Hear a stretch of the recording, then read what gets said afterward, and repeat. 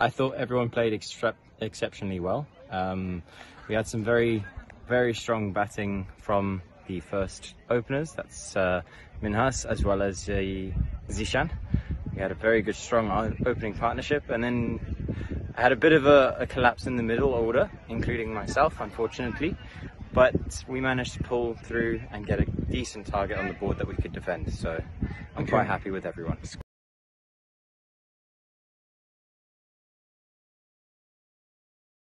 Personally, I believe that we can go all the way. That is, of course, if everyone keeps performing at the high levels we are, making sure that the batters do keep performing in high standards, as well as also the fielders and the bowlers keeping it all tight and everything. I think we have a very strong chance this year.